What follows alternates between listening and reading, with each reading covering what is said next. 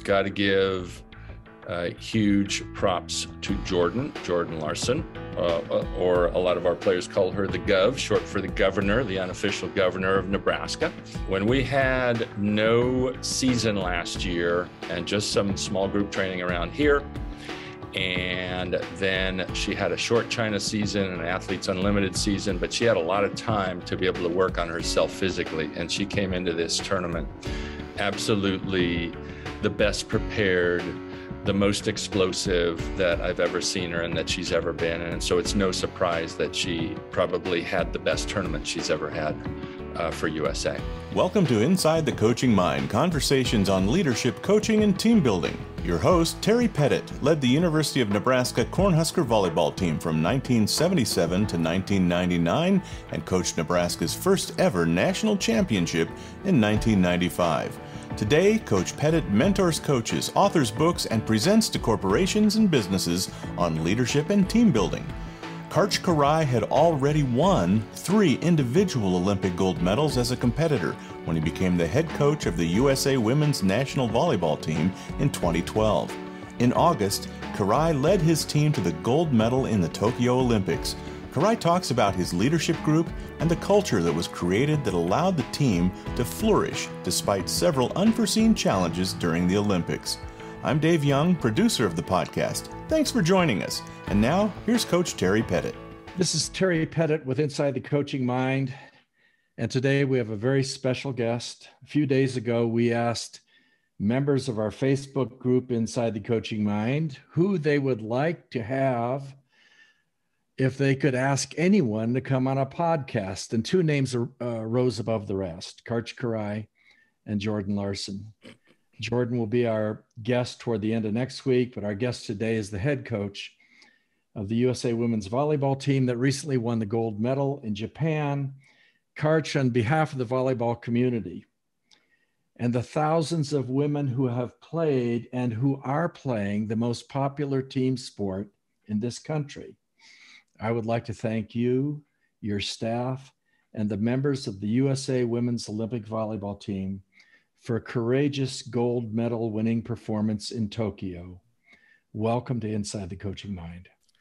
Well, thank you very much. Really kind of you. The congratulations really go to these special badass 12 people who, these women who comprise this amazing team and took care of business, and to all that came before. Jen Joins-Thomas, who obviously worked with Chris with the Husker program for a few years, calculated it out, and there have now been, I think, 109 female Olympians who've represented the USA in indoor volleyball.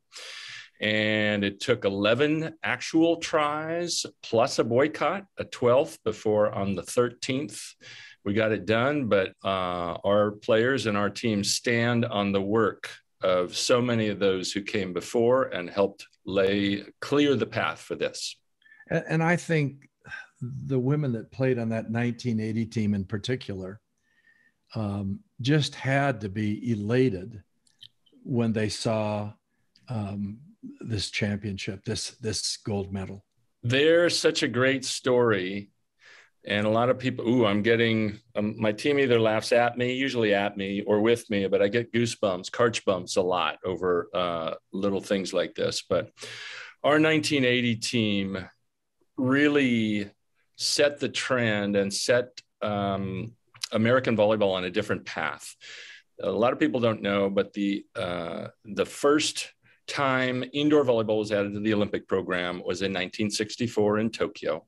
They added it for men and for women. So many people don't know that that was the first true team sport added for women to the Olympic program, before basketball, before soccer, before field hockey, before all the other ones. And our teams, both men and women, did okay in 64 and 68, and then were not good enough to qualify in the next 2 Olympics.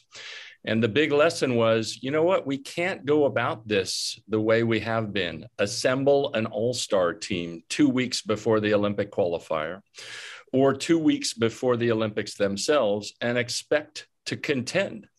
And so that group of 1980 Olympians, those female Olympians, were the first to break that bad streak of not qualifying. They were one of the top 5 teams in the world, and they did it by getting together and training year-round in Texas, starting in 1977. And they qualified, but then they did not get to compete thanks to the boycott that President Carter imposed at that time. But they started a new trend. And since then, both the women and the men have been competing at every Olympic Games and very often contending for the podium. So huge gratitude that we have for that team. And it just so happened that they had a 40-year reunion scheduled for last year during the Olympics. But because of COVID and lockdowns, they delayed it a year. And so they were having their reunion right during, I'm getting them again, those Karch bumps, right during week 1 of our competition. And they were up in Colorado Springs having a great time, sending us support videos. Our team recorded videos for them. And it just, it was really special to have that connection to the team that really started the trend of greatness in American volleyball indoors. That's wonderful. When the final match was over and there's a pile and everybody's celebrating, where did you regroup? Where did you regroup and meet? I assume you did in either the locker room or a waiting room. There's so much going on that it's actually really difficult to get together after that. First of all, we had some players who had to provide both urine and blood for doping samples, and they immediately get separated off from the herd. So you can't get access to them until they get that finished. So really the one time we were all together was about 5 minutes after the podium ceremony and medal ceremony finished. Somebody had passed me information about the all tournament team, and every FIVB, every major event, they have an all tournament team, but they chose not to have any announcement or ceremony at the gym. Obviously there are no fans there, so it wouldn't be announcing it to many people.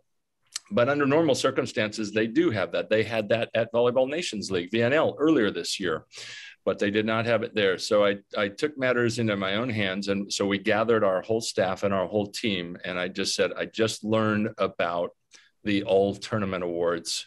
And so we had a celebration as 5 out of the 7 awards went to Americans. All tournament outside hitter, basically one of the 2 best outside hitters of the Olympics, or both the 2 best, Michelle Barch-Hackley and Jordan Larson. One of the 2 all-tournament middles, Haley Washington. The all-tournament setter, Jordan Poulter. And maybe the unsung hero of the Olympics, the all-tournament libero, best libero of the Olympics, or libero, depending on how you pronounce it or want to pronounce it, Justine Wong-Orantes, and she was absolutely fabulous. And then the extra award on top of that, after the team went nuts for Justine, was MVP Jordan Larson, who had now completed her collection with a silver in London, a bronze in Rio, and we got the other color that we've been hungering for. We got her a gold. She played a huge part in getting that gold, and so she's got every color now, and I'm just so happy for her. Will there be a point in the near future where you get together with this group and talk about what happened and why it happened? I'm not sure we'll be able to. They live such difficult volleyball lives. A number of them are going to have to be going back overseas soon to report for their club teams for preseason. We made history in Tokyo, but we're making history in another way right now. We've got the biggest run of women's national team weddings going on that we've ever had. So that's fabulous. In fact, a lot of us are coming to Omaha this week. Jordan has her big reception in Omaha on Friday. The same day, Megan Courtney's getting married in a different location in a different state. And then Annie Drew's a week later. Kelsey Robinson. And so we've got a whole slate of marriages going on, and those are massive and historic events themselves. And we're happy that we'll be able to celebrate those. So we'll have kind of mini reunions at some of those. Who was the first person you called in the United States after winning the gold? Who? Wow. I think I called my wife.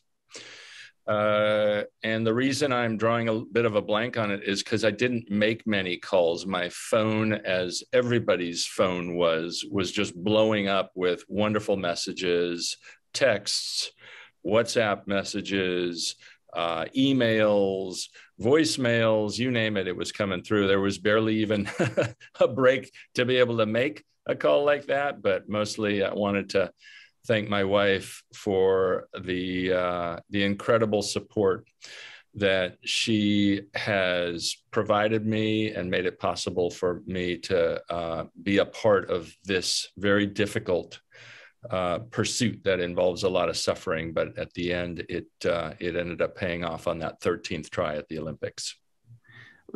Despite being ranked number one in the world, and despite your success in the Volleyball Nations League, this wasn't easy. In the first couple of matches, I think a couple things stuck out to everybody. One was the amazing athleticism of people who hadn't seen Jordan Thompson before. She literally was capable of getting a kill no matter how many people committed in an area. And the other was that Jordan Poulter struggled initially, and particularly struggled setting the middle. I think I was surprised by that. I saw her play her senior year, and what always impressed me, I saw her play a match at Northern Colorado where Illinois had played Colorado State in the morning, came over to Northern Colorado, and I'm assuming that the players thought this is something we'll get through pretty quick. But Illinois found themselves down 11-7 in the fifth, and she took over. And she didn't take over by dumping the ball or physically doing things. It was her command and presence. And I always thought that was the most interesting thing about her. It's an almost indescribable quality of having command in all types of situations. But it didn't happen early on. And I guess I can speculate about that, but you would have better insight into that. Why do you think that maybe, was that just because she's playing in her first Olympic competition? I wasn't super worried by any means. Jordan Poulter has, you're right, an ability to have a commanding presence, an ability to connect with her idols like Jordan Larson. She grew up idolizing Jordan, and now she's got to figure out a way to work together with her. But in my mind, it's like, okay, yeah, maybe the middles not going quite. It might even be a little bit of a surprise, but the middles weren't going as well as they were all through Volleyball Nations League, through VNL. But I had confidence that it would come around. We just need to give it some time and play through that. The other thing is, people just, and I'm not saying you're doing this, but people just got to cut her some slack. She's the youngest player on our team. She's never played an Olympics before. She did not win an NCAA title, although she came awfully close. They had that incredible battle in the fifth game of the semifinal. I think it was against Nebraska one year, but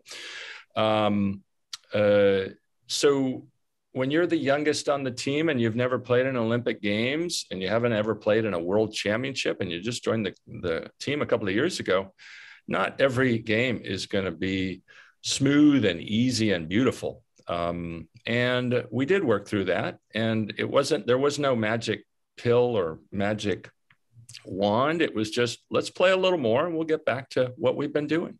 Yeah, the real question for me and a lot of the people that listen to this podcast are coaches. is how did you develop the patience to allow her to work through it? Was that there? You began coaching with USA Volleyball in 2009 as an assistant to oh my God, the name slips me. To Hugh McCutcheon, yeah, who's now with Minnesota, exactly. Right, but that's not necessarily natural for a beginning coach. How long did it take for you to get that type of perspective to just, and we saw it several times throughout these games. There were several times when a less experienced coach or a less trusting coach might have substituted, whether it was for the setter or an outside hitter who'd not scored, or several different things. But in every case, you chose to ride with the person that you had trust in. I think the first thing is you have all of these amazing players who happen to be amazing people, and they have such a body of work, of history. And so we started Jordan Poulter all through the 2019 World Cup. That was our first big event after qualifying for the Olympics. We ended up getting second there. We only lost one match, and there were stretches during that tournament where our offense was absolutely devastating. And then she had a phenomenal club season this past year, playing for a team in Italy called Busto Arsizio. And coach after coach, often unsolicited, would come to me and say, I don't know what's going on, but Jordan Poulter is blowing my mind because they have no star players, no players that the volleyball world would know as a top this or a top that, and they just keep winning through through Champions League in Europe. And so she had a history of that. And I also saw how calm and cool and collected she was through World Cup, through this year's VNL. And we played all the way through to winning that. Now we know that winning that gave us nothing. And as soon as it was done, I tried to let the team know, and they knew already, this means nothing. This does not buy us squat when it comes to the Olympics, because Serbia didn't have their top lineup there. Italy didn't have their top lineup there. And there have been other years when we have won, 2018, 2019, and then gone on not to win the World Championships or not to win the World Cup. So yes, it was nice. And she took care of business there, and she handled any challenge and adversity that we had during that. So you put that all together, and it was easy to have a lot of trust in her and to have a lot of trust in all of our other players. And we also had tremendous trust in the people who, I guess we would call them, the USA women's soccer coach came to speak to our team just days before we departed for Tokyo, Jill Ellis, and she had a lot of great things to share. And one of them was that they loved her term for people who are not starters. She calls them game changers, or you could call them specialists. And we had 5 of those, and we had absolute trust that any one of them could also do the job.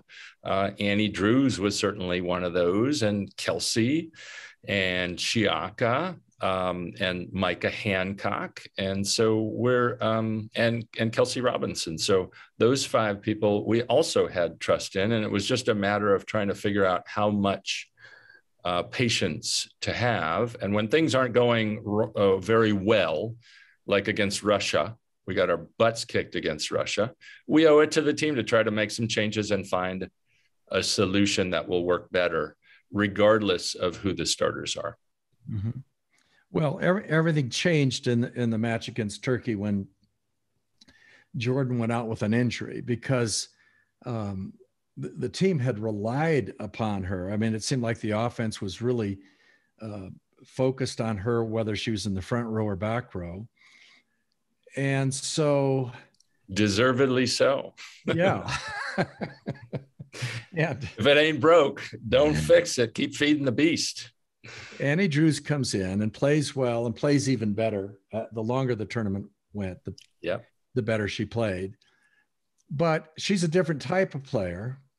And, my evaluation of what I saw was this team does not win the Olympic gold medal without extraordinary passing. And you ended up having the number 1, 2, and 3 passers in the Olympic Games. I would doubt that ever happened before.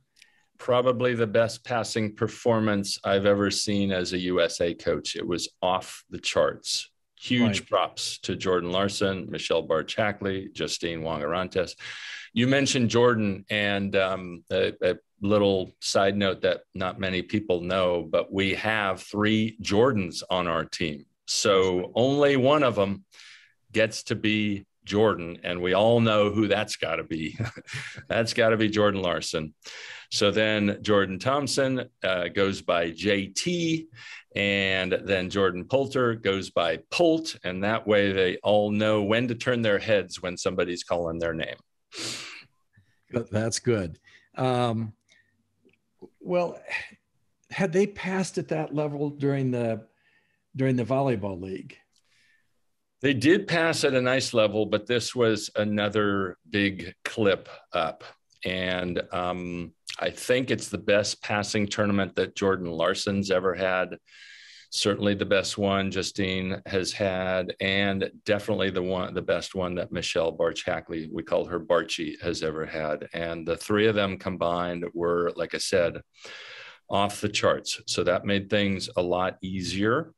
Got to give huge props to Jordan Larson, or a lot of our players call her the Gov, short for the governor, the unofficial governor of Nebraska. And just because she's such a huge, and rightly so, a hugely popular person there. But Jordan, when we had no season last year and just some small group training around here, and then she had a short China season and Athletes Unlimited season, but she had a lot of time to be able to work on herself physically. And she came into this tournament absolutely the best prepared, the most explosive that I've ever seen her and that she's ever been. And so it's no surprise that she probably had the best tournament she's ever had for USA. Wow.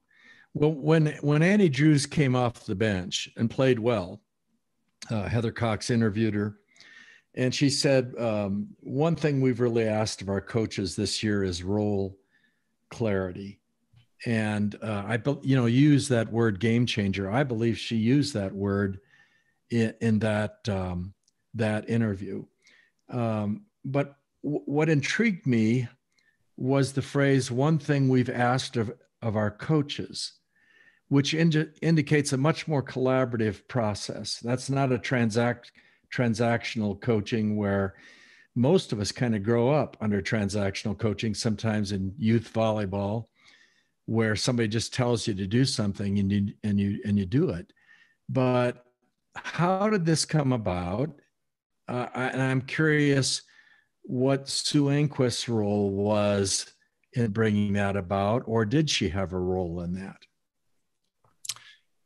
Great question. And Sue played a huge and very important part in what we accomplished recently in Tokyo. It was early in 2020.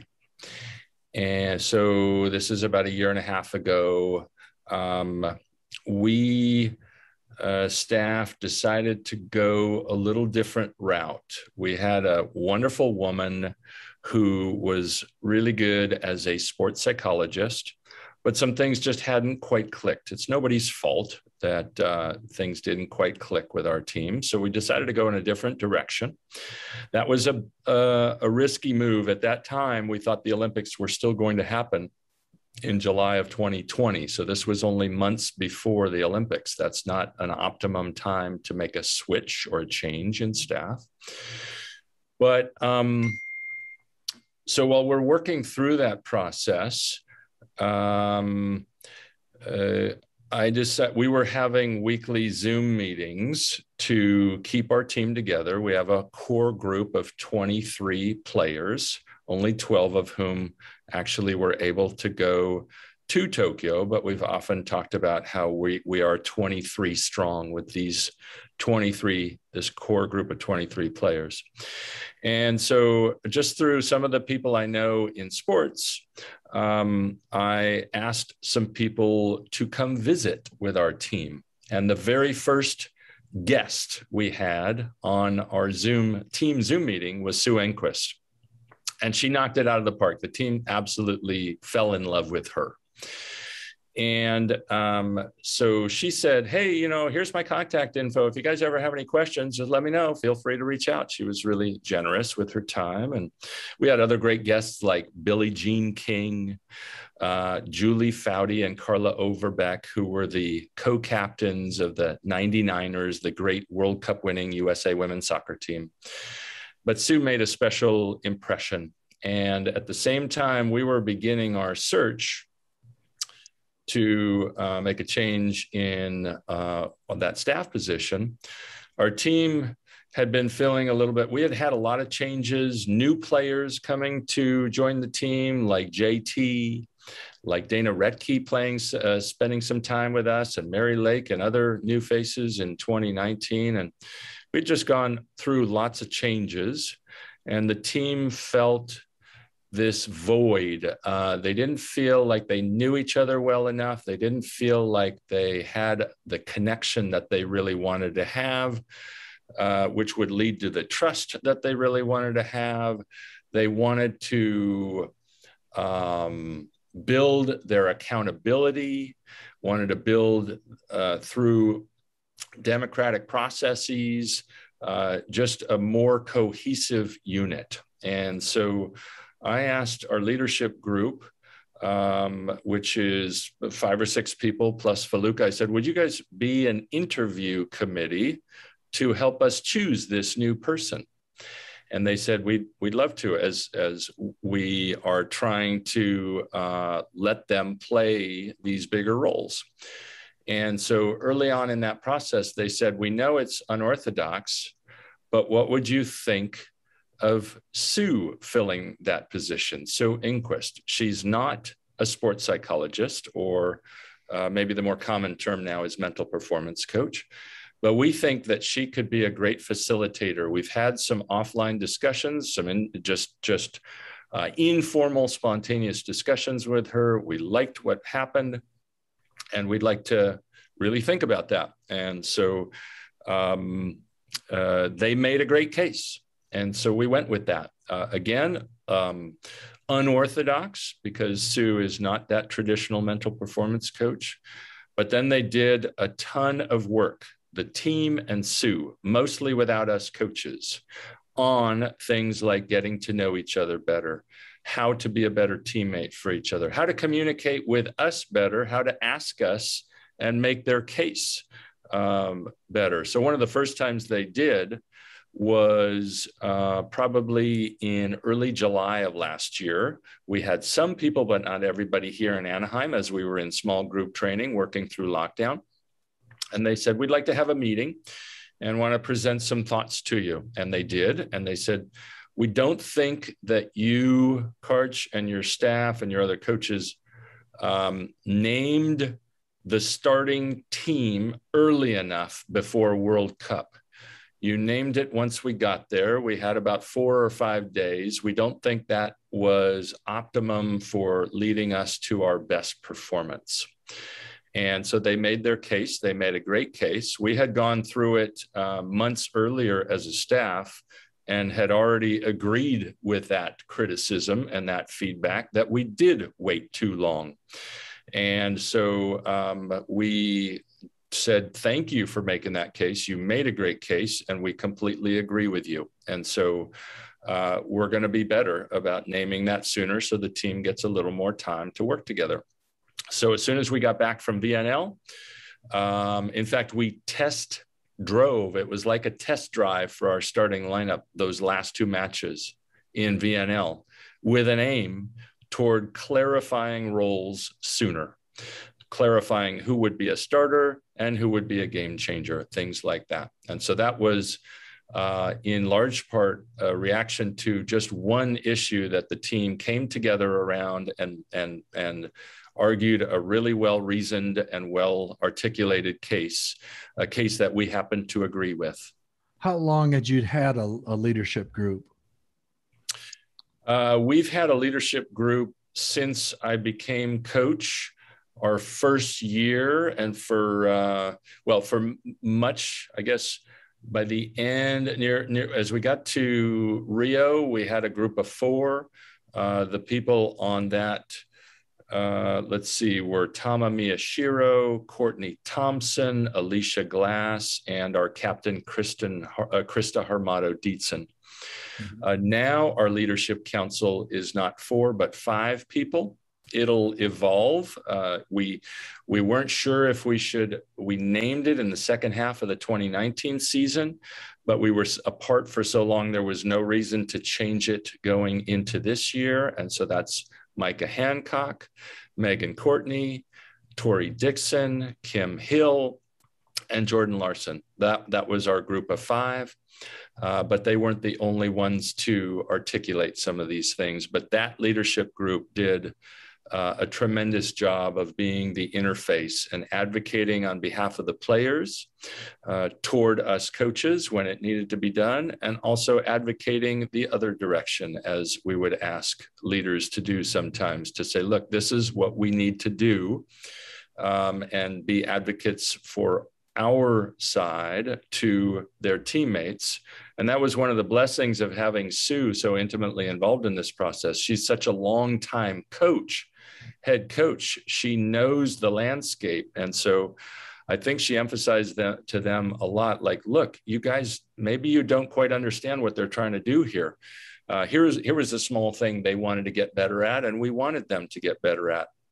It would be wonderful if there was a little less focus on who's a starter and who's not a starter. And Sue would make that case to them. Look, you guys need to be chess pieces for them. You need to just be ready and be put in this role as bishop, or this role as rook or pawn, or whatever, depending on the case may be. They might even ask you to be ready for a different starting lineup every single Olympic match. And you need to be ready for that. And so that would be an example. We would never do that, but she was emphasizing a point of, look, I'm here to help you be flexible and let the coaches do their job. And that is to plug the pieces in where they think it's going to cause the most trouble for opponents. I know Sue, I've been fortunate to present with her several times. She brings a tremendous energy and insight and experience. And I'm sure she did a great job for you. She's done a fabulous job, and I sure hope she continues. It's been amazing, and today happens to be her birthday, so we're sending out good thoughts to her. Well, Bill Walton, the former head coach at Houston, asked this question. He wanted to know, beyond playing well, what roles or responsibility does your team captain have beyond that? Well, I think Jordan, as our captain, helped lead us through an incredibly challenging last year and a half. The whole world suffered in so many ways with all that's gone on with COVID and social justice issues and everything else. And so she helped guide this team through all that. And it was a ton of work. So, she's the first person that people might go to who might have a question for the leadership council, or a question for the coaches, because they often pass those, players will often pass those through and have a feeling of a little more safety. Let's say it's a question that they feel is not so safe to ask, even though we would hope that we've made it safe enough to ask any question. But so a good way to do it is to route it through the Leadership Council. And of course, the strong head of that group is Jordan. So she sets the standard in terms of work ethic. So that is wonderful when your best player is, or one of your best players, the best, I don't know who's best on this team. They're all so amazing, but when your best player, or one of your best players is also your hardest worker or one of your hardest workers, that nobody has a choice but to follow that lead. And she also has a tremendous sense of humility. She does. And I think one of the great things about spending so much time together is it gave people a chance to get to know Jordan a little more. On the court, she has this very imposing presence. She has a very strong presence. And she doesn't mean it that way, but that can be intimidating to opponents and teammates alike. And so I think it was great that they got all this extra time. Ultimately, these extra 12 months were a huge gift to us to be able to do that extra work, sharpen our swords more. And even a little thing like getting to know Jordan more so that they could think of her as more approachable, and to grab a coffee with her and pepper her with questions, as any young player should. They should be absolutely picking her brain every second that they have free to learn from what I believe is the greatest female American player in our country's history. Wow, that's quite a statement. The Russia match. My wife, who knows something about volleyball, but she certainly doesn't. She's not a former collegiate coach, said after the match, I don't think Russia made a mistake. They appeared to play almost perfect volleyball. I believe the service aces were 6-1. They attacked at a very high level. And I'm curious if there's an emotional component to this. And the emotional component would be this. Does Russia see USA as its rival?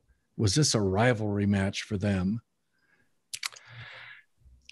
We think of every match as a rivalry match. Nobody wants USA to win. We've got a target on our back or on our front every time we put a uniform on. So we know that whenever we do, people will bring their best. They usually play their best against us.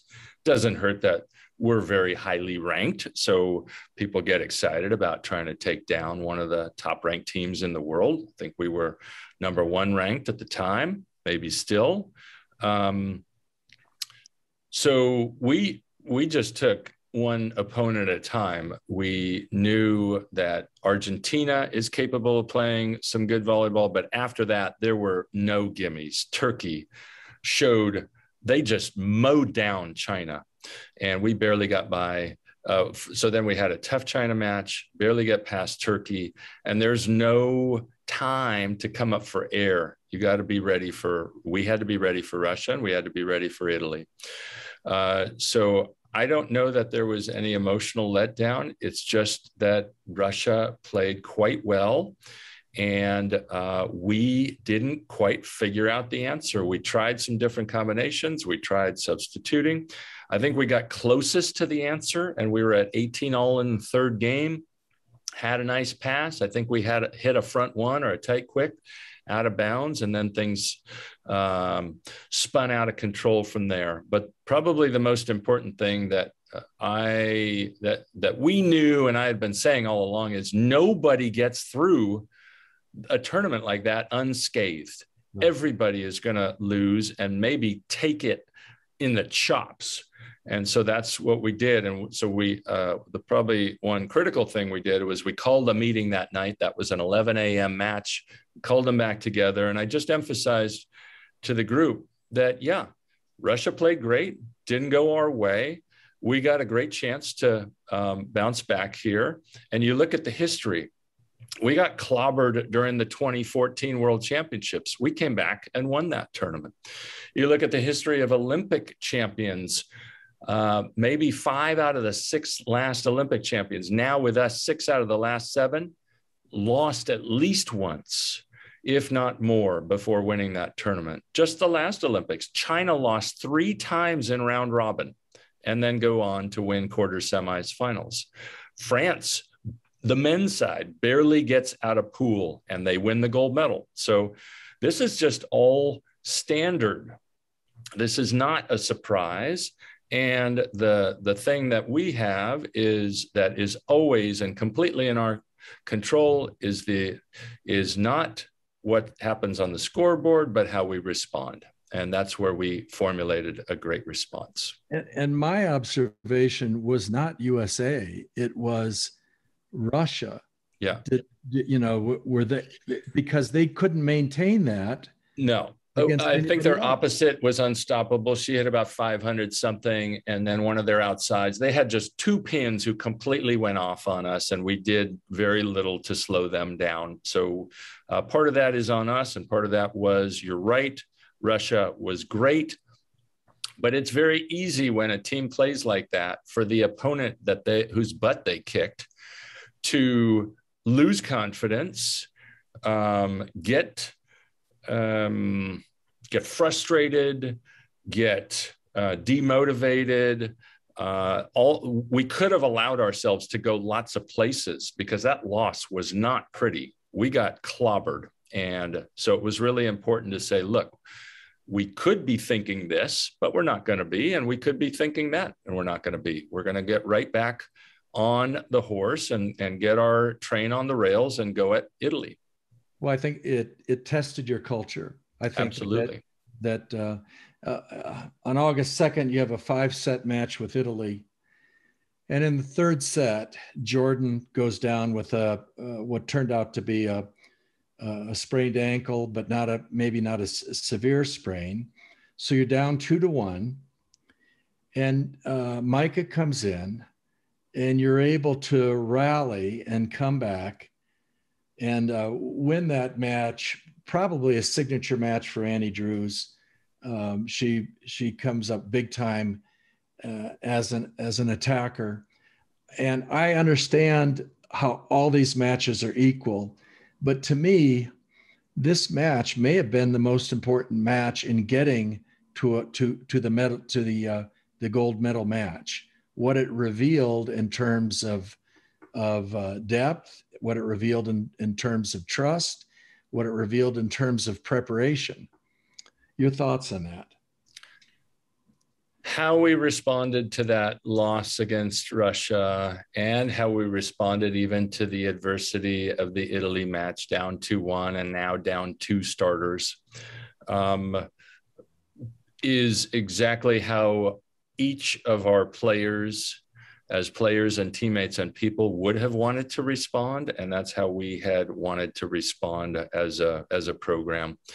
One of our big aspirations going into this was, we don't have a player like the Serbian opposite or the Italian opposite, or maybe sometimes the Russian opposite, who can completely take over a match all by herself, in system, out of system, whatever, clean up the trash and just put the team on her shoulders. We don't play that way.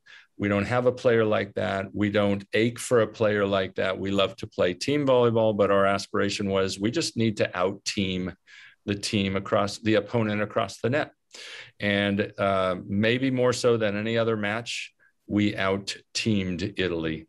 And that seemed to open the floodgates. We got through the adversity of a loss to Russia, the adversity of being down 2 players and 2-1 to Italy. Win that. We still didn't know what that meant. By the end of the day, it meant that we were back at the top of our group and earning ourselves a better quarterfinal draw. but it seemed to open the floodgates. And from that point forward, it's easy to look back now and see that. It didn't feel like it at the time. I guess now you could say, well, of course we should have won. Look at the way we were playing. But Dominican is incredibly dangerous. Serbia's reigning world champions, and Brazil is Brazil. So I would have lost a lot of money if somebody had told me, yeah, you're going to win 3-0, 3-0, 3-0 against those three great teams. With a talent like Jordan Thompson or Catherine Plummer, would they advance faster? Would they develop faster if their first year out of college and being associated with the U.S. team, if that first year they were in year-round training with the U.S. team rather than going to Europe? Or are they going to develop faster just playing against top teams in Europe? That's an intriguing question. Part of the problem with the hypothesis of the question is the assumption that year-round training takes place here.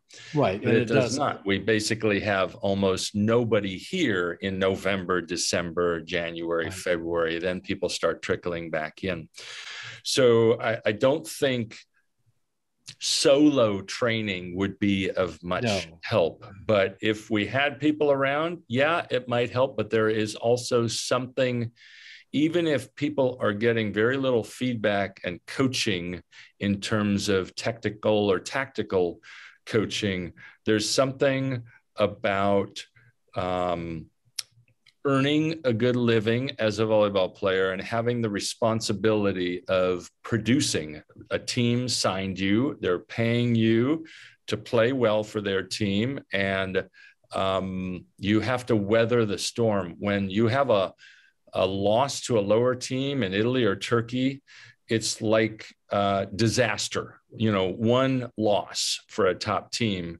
Most teams respond to it like an utter disaster. And then on the other hand, when they have a nice win, it's like they've won the Olympics, and it's a roller coaster. And so it's really important to learn how to ride out those storms and play with a more even keel. Jordan Larson being such a great example of how to play really strong and evenly and always at a high level, and not play with great emotional highs and lows. I suspect that you don't, but I want to ask the question anyway. Do you have any input, or do you share any input with players on which coaches or teams might be better for them to play with because they might develop technically or tactically, and also where they might not be overworked? I do share some, but often their choices are dictated by the market.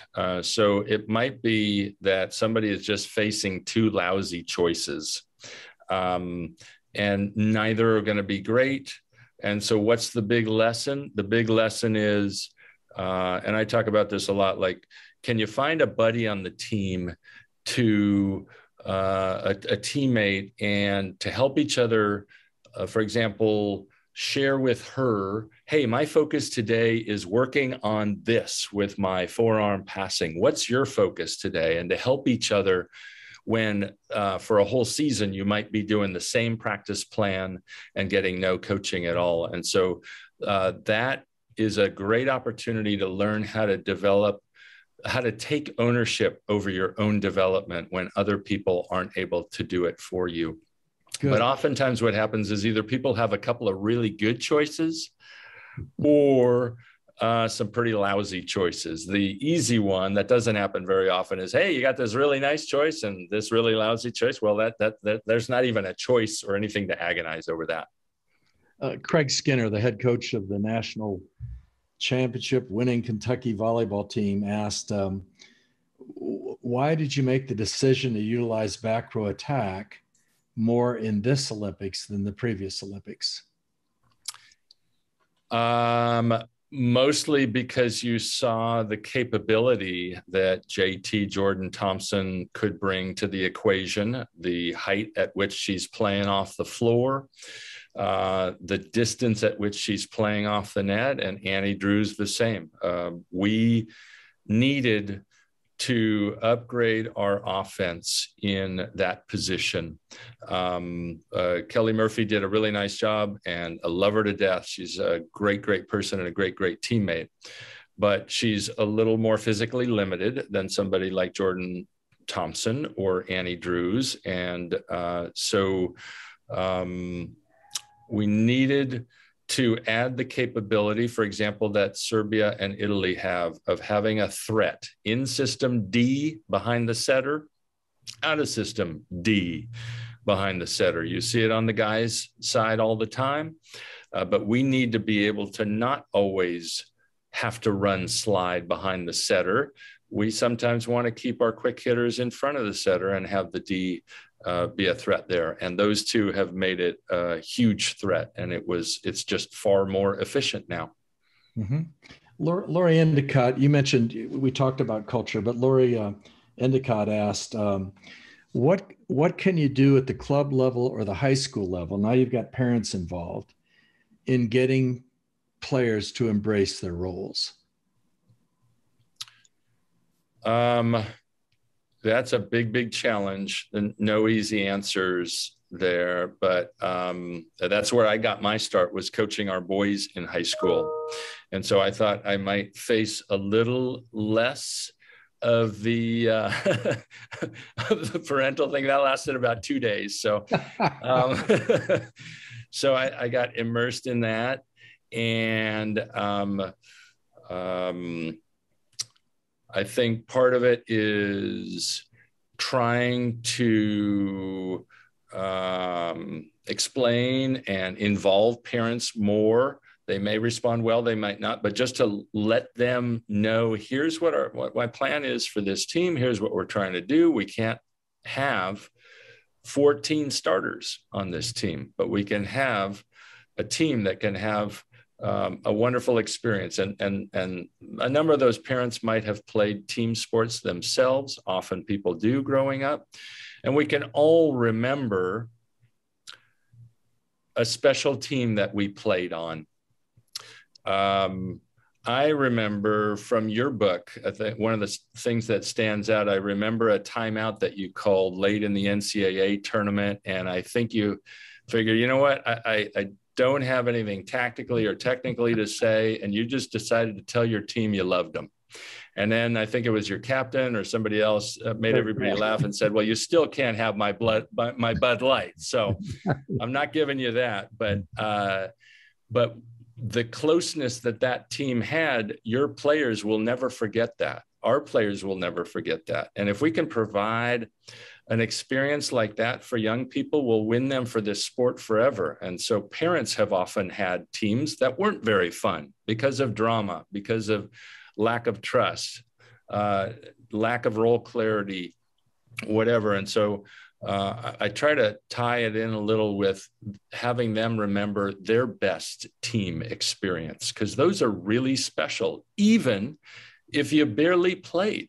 To be a part of something bigger than you and to play a role which is not necessarily tied to the minutes you spend on the floor, that's a really powerful thing. Those are some of the best memories all of us have in team sports. As an observer, it appeared to me when USA got to the medal rounds and particularly the final two matches, that the tempo sped up. And it seemed like attackers were hitting at the apex of the ball. It reminded me to some degree of what we saw from Kentucky in the NCAA championships. People were getting off the floor faster. Is that my imagination, or was that a deliberate destination? I think we just got more comfortable. We do that every day in training, a lot. We did that a lot during Volleyball Nations League. So that is the way we play. We try to stress people out by, our big part of our DNA is being great at the first contact of the ball, at the service line on the one side and in serve reception on the other. And our serve reception was off the charts. People kept getting more comfortable. Jordan Poulter could keep pushing the speed. It got Jordan and Barchi going on the left and Annie going on the right. And then we got Haley going and Faluka in front. And now there are just threats everywhere. And so as they got through some of the roughness, it wasn't anything anybody really said, or we didn't spend any extra time working on it on the off days. It was just, we got back to what we see happening a lot inside our gym, which is a lot of crisp side out volleyball. I mentioned one of the DNA things, first contact. The other is just side out till the cows come home, because you cannot lose if you side out better than the other team. And so our side out offense is our other key strength. One of my great friends and a mentor of mine, and one of the greatest volleyball coaches and coaches of all time, Marv Dunphy, has always said every great team has to have 2 or 3 strengths it can always or nearly always depend on. And we depended on those, and they shone through brightly. First contact, domination, and side out volleyball. And you were wearing some AirPods of some sort during the match. I assume that those were hooked up to Marv. And what type of information is he giving you during the match? We went into the Olympics and I wanted to be connected with Marv, but our radio channels got a little messed up. So the one person I'm always connected to on that, and couldn't get Marv in on that channel, is our technical analyst, our scout, our statistics guy, Jeff Liu. We call him Hefe. And he is phenomenal. And I just, sometimes he'll throw ideas out to me. Hey, have you thought about this? We're struggling here. Have you thought about making a substitution there? Have you thought about a short serve here? He's just kind of throwing, as he would say, throwing mud against the wall and seeing what sticks. And so I like having somebody to kind of jolt me out of certain ways of thought. I also wanted to hear that from Marv, because he's been to something like 9 Olympics now. And so he's just somebody that we trust implicitly, and he sees the game at such a high level, and he has such great perspective. And so that's who I was connected with.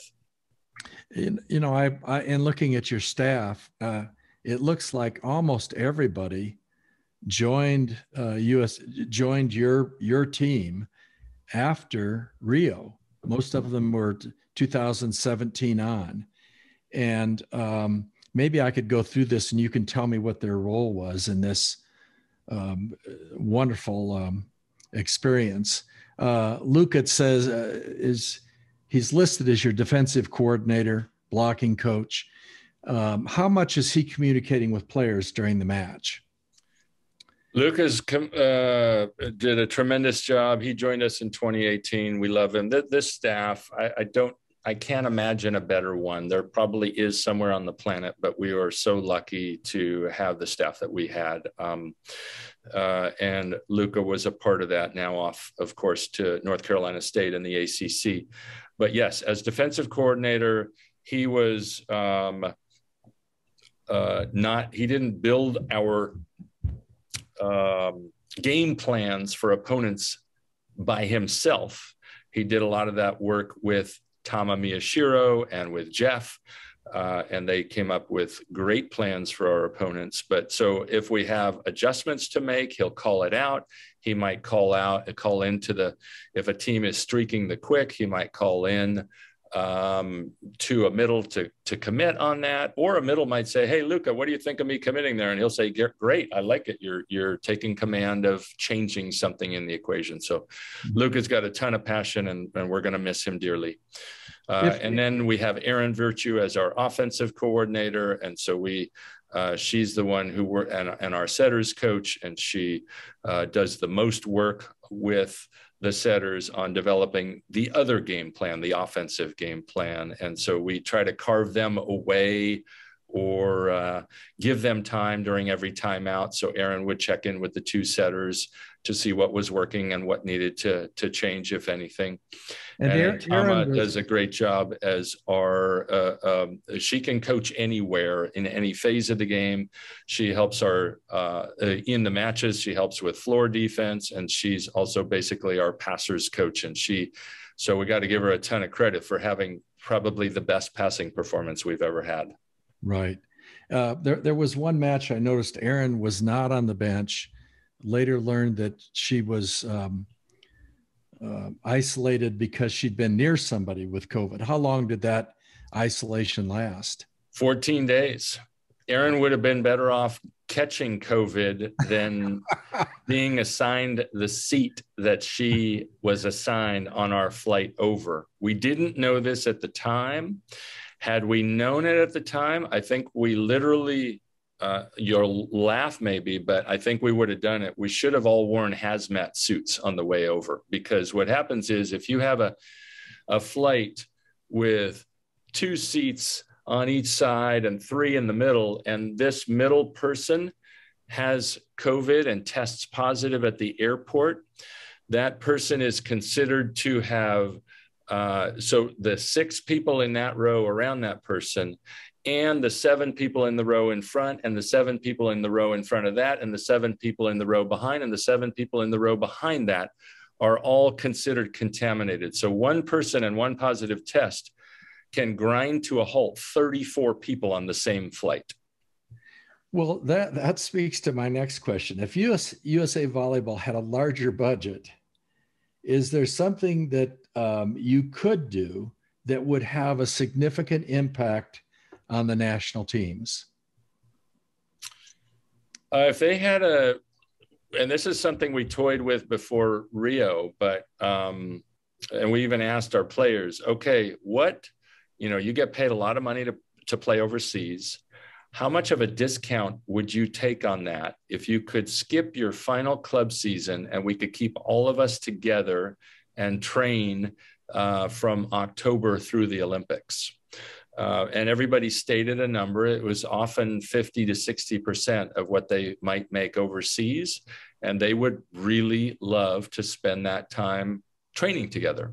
Obviously, we would go a little nuts because we'd have nobody to play and just go at each other for 6 or 7 months. But people would also get to spend Thanksgiving at home, spend the Christmas and holidays at home. And so that's a big ticket item that we have toyed with in the past.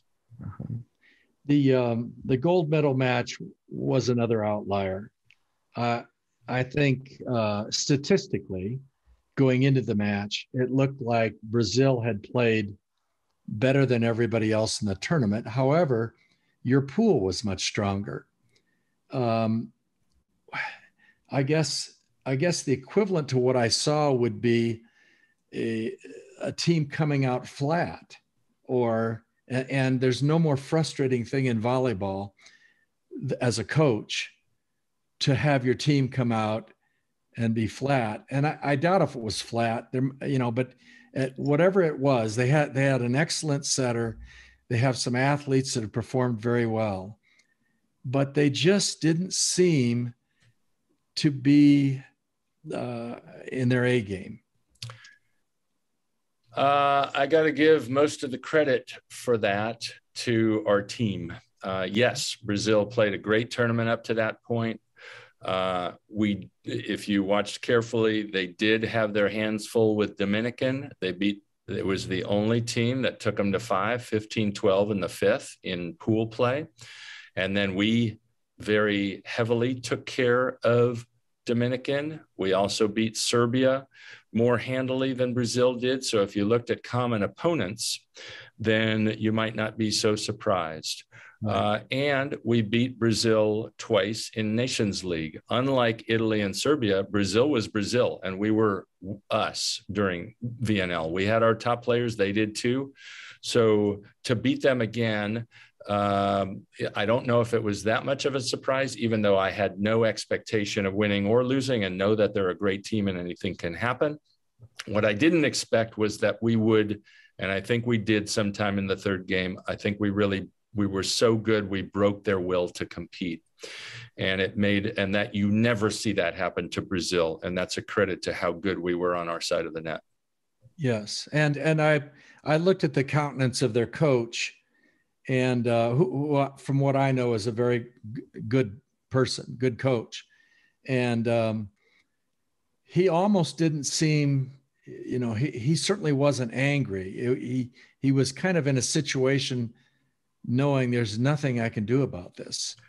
I think you read it right. He was very gracious afterward at the press conference, and just gave me a huge handshake and said, "Congratulations. I don't think there was much that we could have done on this day to change the equation. But I know the feeling. They threw a storm at us after we won the first game in London, and we really didn't have answers for them as they mowed us down the next 3 games." Mm-hmm. You've had a lot of mentors, and if you could just give a one-sentence answer to each of these on what you got from them. And the first one is your father, Laszlo Kiraly. Oh, he just has such great passion for the game, lives or dies by the next point. And when you play the next point as hard as you can, and then flush that and get ready for the next one, that's a way that you can play in the now and bring out the best in your team. Your head coach at Santa Barbara High School, Rick Olmstead, who's led to great coaches like his daughter, Heather. Just the commander of hard work, and he demanded a ton from us, and we did it, and we loved doing it for him. He drove us hard and taught me many of the best lessons I know about hard work. Al Skates, you won 3 national championships at UCLA. Al is the master, 19 titles in 50 years of coaching. And a lot of people don't know, I don't know, maybe the rumor would be he doesn't work that hard. He plays a lot of golf. People have no idea how much he worked and how hard he worked to pick opponents apart and create the best game plans. Doug Beal, former USA CEO, your head. Doug, our first coach in our 1984 LA Olympic Games, and he and Bill Neville and Tony Crabb were just what we needed. We had great young talent, but we were really raw and inexperienced.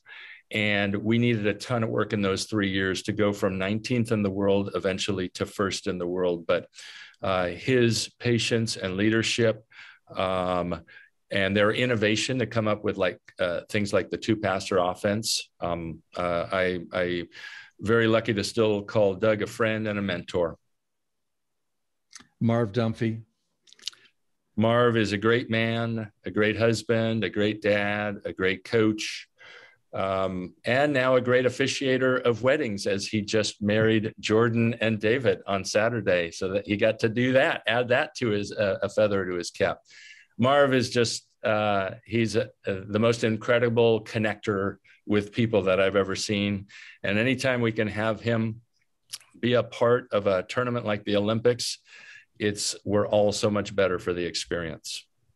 Hugh McCutcheon, who you were. Hugh, I'm so grateful to him for giving me my first chance at international coaching. It was just kind of a random event, but I learned so much from him. I was not prepared for anything like, I can look back and I thought I was a decent coach. I was a pretty lousy coach, and I'm really thankful for the patience he had in me as a learner and for having given me this opportunity to learn under him. Final one, Jana Karai. Just the best woman and teammate that I could ever imagine going through life with. We have built an amazing life together, and we love it. People would kill me if I didn't ask this question. Paris, will you be in Paris? Earlier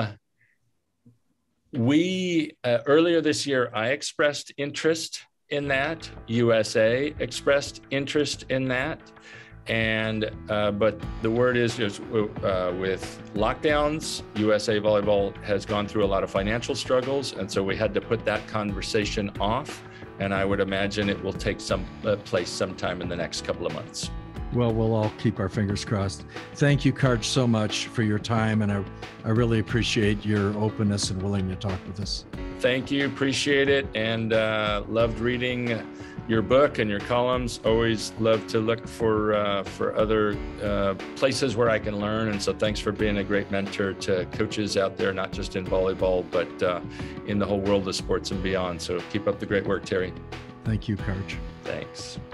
That's it for this episode of Inside the Coaching Mind with your host, Coach Terry Pettit. Be sure to subscribe in iTunes or wherever you get your podcasts. We'd love to have you leave a review on iTunes and share the podcast with your friends by tweeting, posting on Facebook, emailing, or just talking about it over a cup of coffee. All the ways to subscribe are posted on terrypettit.com. And don't forget to look for our Facebook group, Inside the Coaching Mind with Terry Pettit. I'm Dave Young. We'll talk to you next time for the next episode of Inside the Coaching Mind.